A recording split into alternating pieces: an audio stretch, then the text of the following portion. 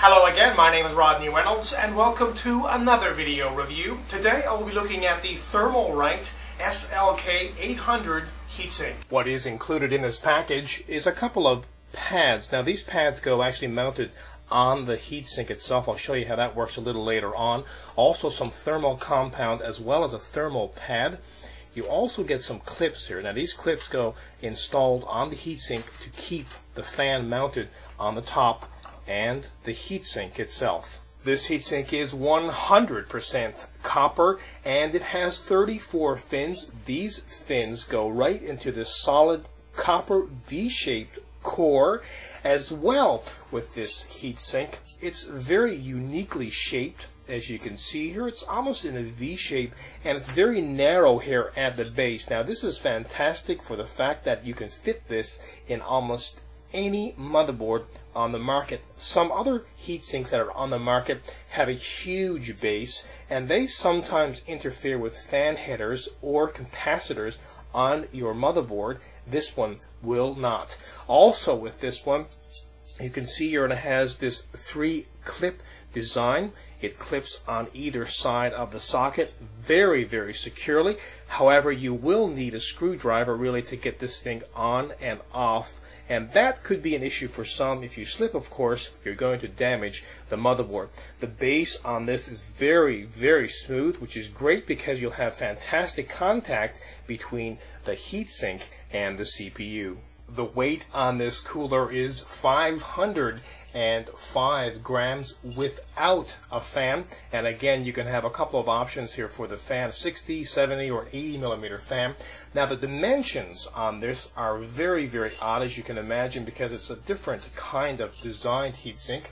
I'll just go through those. The top without the fan, the dimension is 87 by 56.4 by 48 millimeters, and the bottom, which is right here, is 57.5 by 56.4 by 48 millimeters, and the base itself, which is right here, that really thick copper block, is 25 by 58.4 millimeters.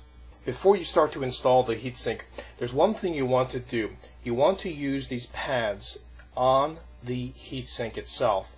Just put them on like I have here, and the reason for this is that the base is so narrow on this particular heatsink, it's going to miss the rubber ones that are on your CPU right now. So you want to make sure that you install these either on the CPU itself and or on the heatsink itself, just to make sure that you're not going to be chipping the CPU when you're installing this heatsink. The great thing about this heatsink is you have many different fan options. You can have a 60 millimeter, a 70 millimeter, or an 80 millimeter fan, and you can have different heights of fans. For instance, something like this or something like this. Now this one here is a 38 millimeter, and if it's a 38, you install these clips on the side at the very top. The next one down is 25 millimeters in height, and the next one is 15, the lowest in height.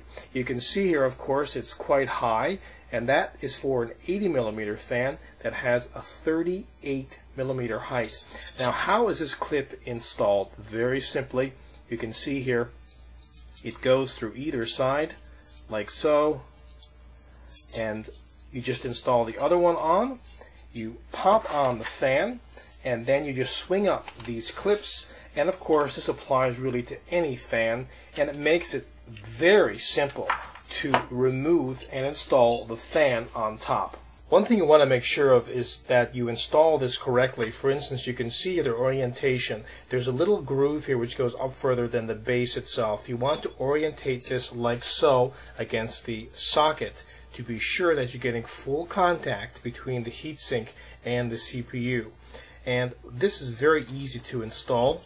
Just go ahead and place it down, snap all the clips in on this side first, then go ahead and push it down on the other side and it will just snap in. Now you want to, of course, before doing this, apply some thermal compound to the CPU, and then once that's done, you can go ahead, place the fan on top, whatever fan you have, clip it in and connect it, and you're finished.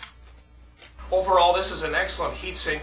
both in design, it'll fit almost any motherboard, as well as fans. You can put almost any fan on this, whether you want something that's very loud, performs well, or is very quiet. Now, as for performance on this, I was using a Vantech Tornado fan with an AMD 1800 plus CPU, an 8-bit KX7 motherboard using Arctic Silver 3. I got a result at max load of 38 degrees Celsius. Now that is really the best fan you can couple with this. You can get Delta fans as well with this if you really want performance, but again, if you're looking at extreme performance, good performance, you're going to be looking at louder fans. Of course, again, that option is yours. You can go ahead and get something quiet with this, or again something loud that perform very, very well. But overall, this is an excellent product. One thing about it though that I would like to have seen is a better clip design. Something where you would not have to have a screwdriver to really get it on and get it off, because there's a possibility that you could slip and damage your motherboard. But overall, this is a kick-ass product.